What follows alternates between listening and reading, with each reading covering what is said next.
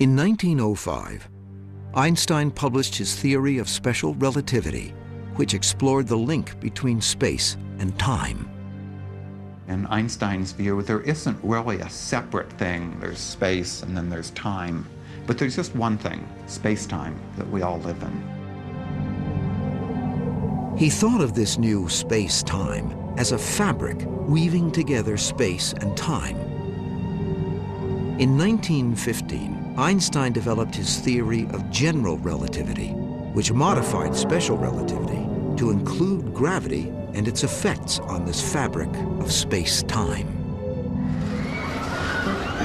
Welcome to the bouncy trampoline of gravity. We've taken our fabric of space-time, stretched it taut, and placed a heavy weight on it. See how it warps the fabric of space-time.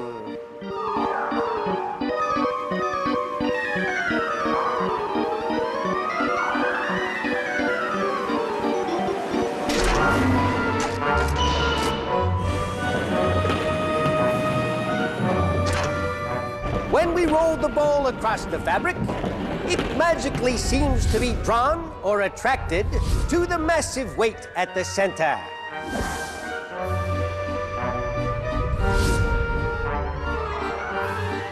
General theory of relativity was a new theory of gravity, one that told us that gravity worked because space and time were curved in the presence of matter and could respond dynamically. Space itself could expand and contract in the presence of matter. A crazy but true idea.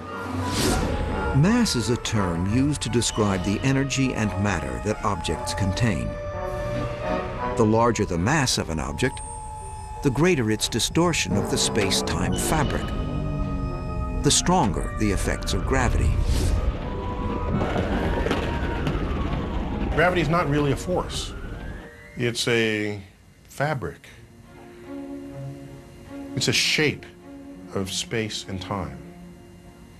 And we just move along the curves of these shapes. And the act of doing so takes what would otherwise be a straight line to you and bends it into what you now describe as orbits, as trajectories, as pathways through the cosmos. Einstein said not even light can escape the effects of gravity. As crazy as this sounds, proof conveniently arrived in 1919 in the form of an astronomically large experiment based on a solar eclipse.